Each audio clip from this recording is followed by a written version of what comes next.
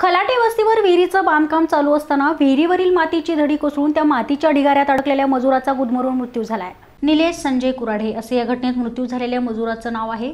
बहुळ येथे प्रमोद मेघराज आणि त्यांचे 5 कामगार जमीन गट नंबर 1081 मध्ये विहिरीच्या अंडाकृती रिंग टाकून बांधकाम करत होते।